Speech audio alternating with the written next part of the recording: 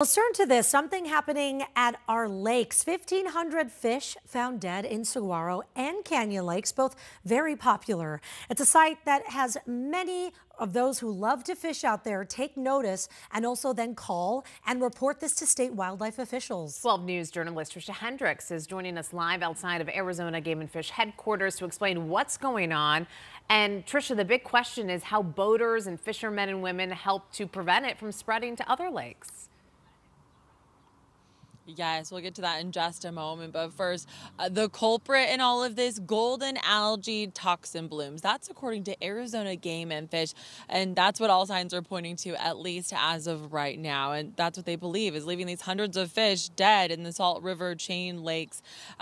We're talking nearly 1,000 at Canyon Lake, 500 at Saguaro, affecting a number of different kinds of fish like shad, largemouth, and catfish, all different sizes too. Game and Fish staff recently collected water quality samples at both Saguaro and Canyon and discovered that golden algae toxin blooms, yes, those are to blame. The statewide water quality manager with Game and Fish says the worst case scenario in a situation like this would be that far more, into the thousands, would die, which is actually something that's happened in some of the Salt River lakes in the early mid to 2000s. We lost a significant portion of our fish population.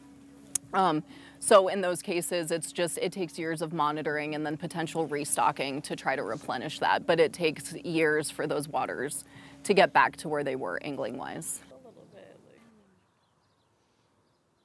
Wildlife officials tell us there's no way to prevent golden algae that they're aware of. They're still looking into that. They're trying to figure out what the conditions are that make it toxic and that makes it release those toxins into the water. Now, the best thing that boaters, anglers can do when they leave one of those lakes is to clean, drain, and dry their boat. That way they can make sure that they're not spreading any of those blooms to any other bodies of water. Live in North Phoenix, Trisha Hendricks, 12 News, Today in AZ.